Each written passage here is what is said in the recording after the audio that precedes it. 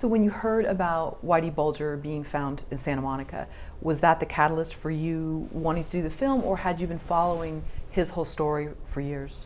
Well, interestingly, well, maybe it's just interesting to me, but interestingly, I have long been fascinated by the Bulger saga.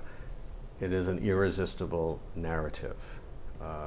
Ruling over the Boston criminal empire for 25 years, not even so much as being stopped for a traffic ticket, the FBI not bringing him to justice, pressure from the Massachusetts State Police, ultimately, belatedly forcing an investigation that led to an indictment that in turn led to the FBI tipping him off and him going on the lam.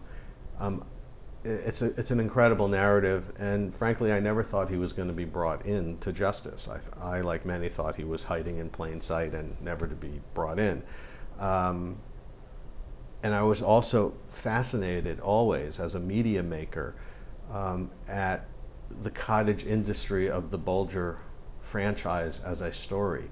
I mean, I've never seen a criminal so pass into the modern kind of myth-making cultural machine, to the point where some people think he's a hero.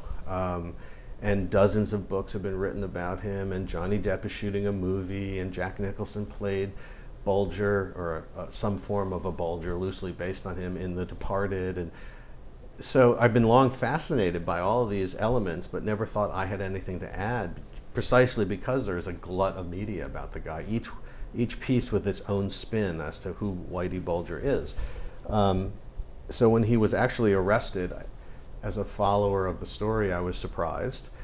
My ears then started to prick up. I started to pay attention. But when it was finally announced that he was being actually going to be brought back to Massachusetts, and a date was announced, and he was standing trial, then I thought, along with CNN, that this could be a really compelling film, that finally I would have something to add to the story, because I could use the trial, the present tense springboard of the trial, to kind of separate the man from the myth and to really explore who this person is versus these mythologies that have been created, and nonfiction books. I shouldn't say everything is a mythology. There's some legitimate reporting that has gone on, but each book kind of has its own spin, and so I wanted to use the trial to try to understand for myself who Whitey Bulger is, and more importantly, what allowed him to be possible.